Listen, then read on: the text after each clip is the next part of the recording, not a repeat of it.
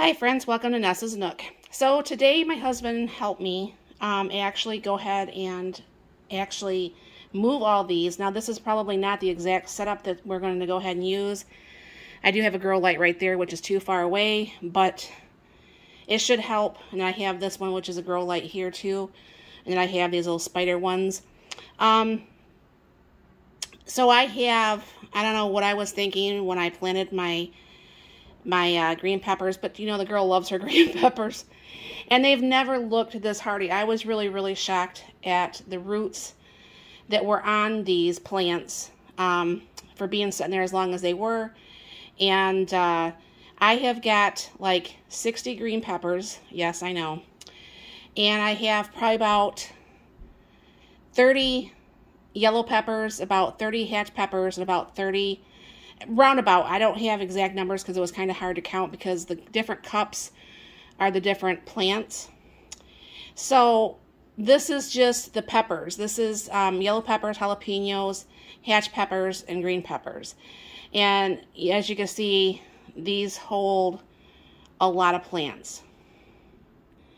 Then, my friends, we have two of the tomatoes that look like this. Now this will hold, I believe, 96 tomatoes, and there are a couple that have more than one tomato in a thing, and there's some that didn't grow any tomatoes at all.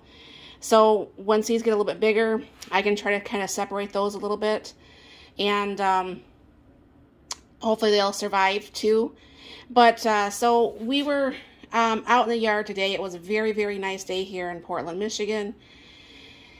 And I asked my husband when we were out there yesterday, just looking around the yard and seeing, you know, what could be done this year. And the one part of the fence that we've never used for any plants whatsoever. And I said, well, do you think we could use that little drill thing, you know, and use this for the tomatoes because it gets full sun right there, which I did not think that part of the fence did, and it does. So we will have room, if I'm not mistaken, for at least about 100 tomato plants.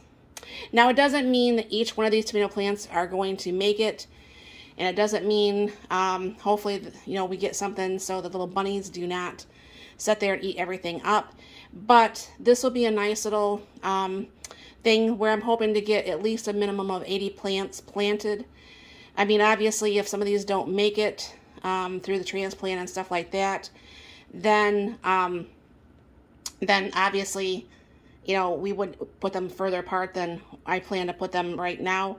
But this is the garden that's going right now. Like over here, I'm sure Melanie wants to know this. Try not to put this on my plant, on my stuff here without falling. These right here in these white is what Melanie at A Godly Home gave me. And I just broke one of those tomatoes. Anyways, so this is a couple of purple tomatoes. There's a couple cherry tomatoes in there, and there's a couple that did not come up yet right here.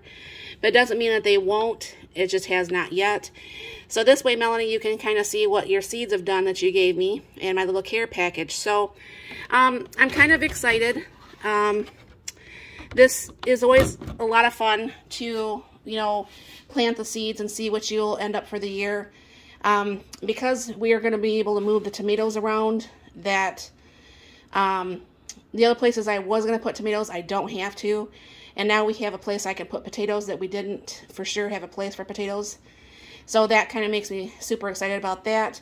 And yeah, this should be lots of fun. I don't know for sure, like I said, between this and this over here, I do not know how much I will get.